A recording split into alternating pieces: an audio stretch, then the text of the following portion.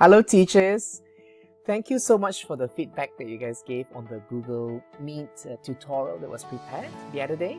So today we want to look into this extension called Grid View extension and how we are able to see all your students in one frame. Like what you're seeing now here, I'll just show you what it means here. You can see, like for example, in Google Meet, like for example in your class, right? If you click on this three box button, you can change the layout, right? You can change the different layout where you have one person, especially the person who is speaking or the person you pin in the center, and all your other students are at the side. Or you can change the layout to a spotlight. The spotlight means you can spotlight only the person who is talking, yeah. Or another layout that you can go to is called the tiled layout.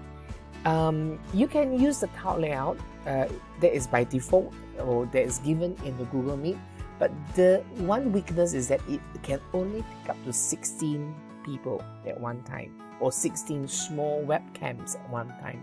So you'll be only seeing 16 students. So today I want to share with you this extension called Grid View, where you'll be able to see all your students. Yeah. So what you need to do is to firstly, let me close this, okay?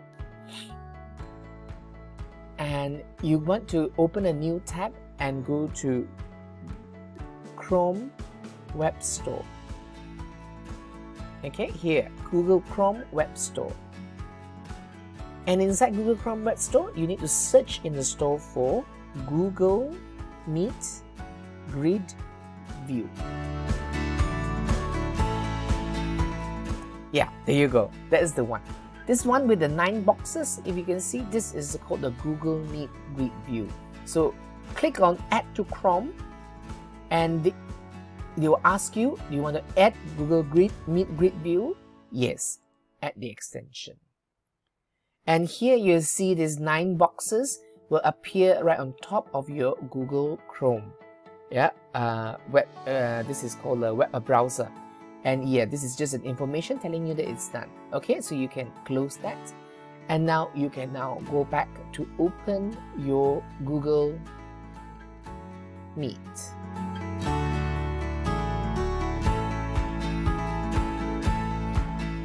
So I will join back that Meet that I had started a while ago.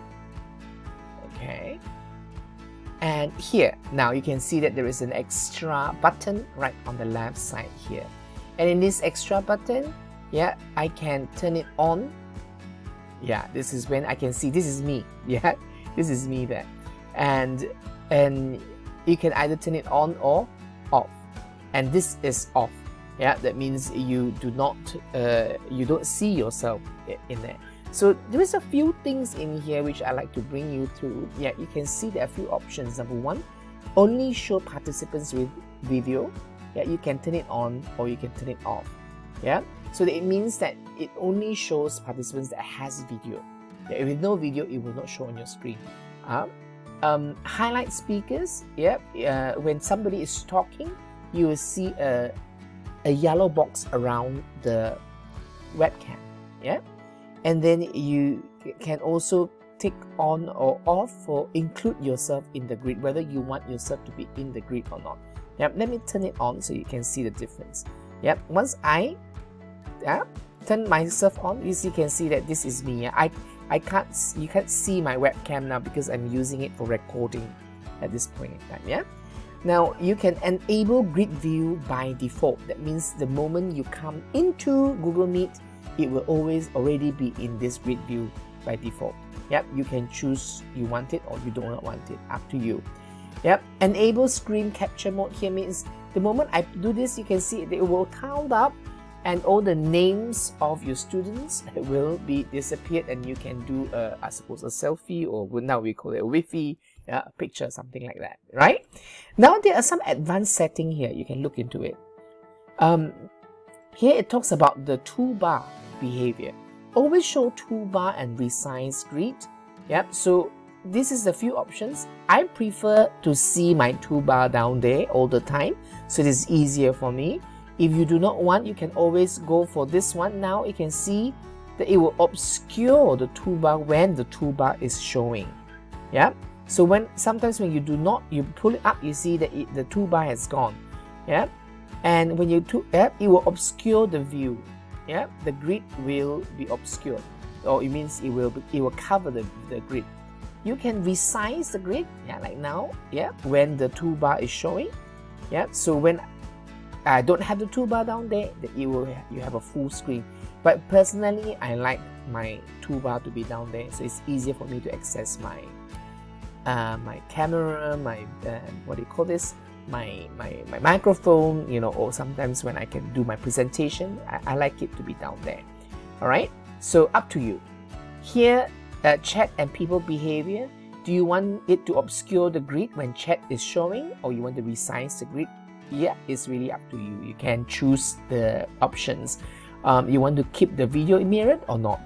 That is really your option. Okay. And here, I find this one important. Take note of this. This one is never show presentation on grid.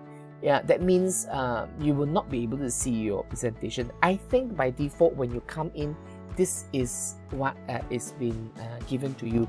So if you do not see your presentation on the grid, remember to come here and turn it on. Right? Show presentation in grid when you include yourself in the grid is selected. Yeah. But for me, I personally like to always show my presentation on the grid, so I know what I am presenting. Okay. So modify participant names. Yeah. Whether you want to modify it by the first word to the end, or up to you. Yeah. That is really for you to choose. And lastly, the video quality, automatic based on video size and number of participants. I think that's fine. I will leave it there for the moment. So once that's done, yeah, and that's it. So it's working now. You can turn it off, yeah, or you can turn it on as and when you like. Yep. So if you go, you will see, yeah, it can actually hold up to many people. Yep, it can hold up to many people. Those people who have turned on the camera and those people who have not turned on the camera. And I think that would be something that will be very useful, especially when you have a bigger class. Yeah, when you have 30 to 50 people. So yeah, I hope this is useful to all of you. And do give me some feedback, and do let me know what is it that you want to know, so that we can try to find out new stuff online and we can share it with each other. Okay? Thank you very much.